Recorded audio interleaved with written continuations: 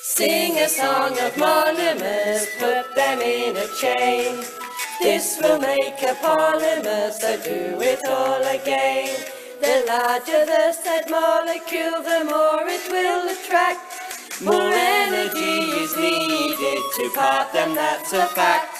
This makes the polymer stronger or harder, that's the trend. The melting point increases, less flexible, hard to bend. Some crosslinks can be added, which links the molecules.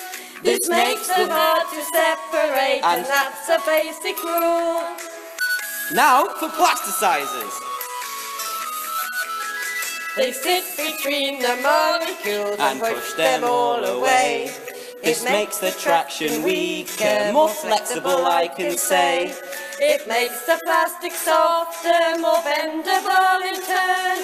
Mr. Allan taught us all to us, for all of us to learn. Less crystalline in polymers, the molecules are branched. This means they cannot sit in rows, so bending is enhanced. There's forces of attraction, a lower melting point. We can off the polymers, and now, sir, that's the lot.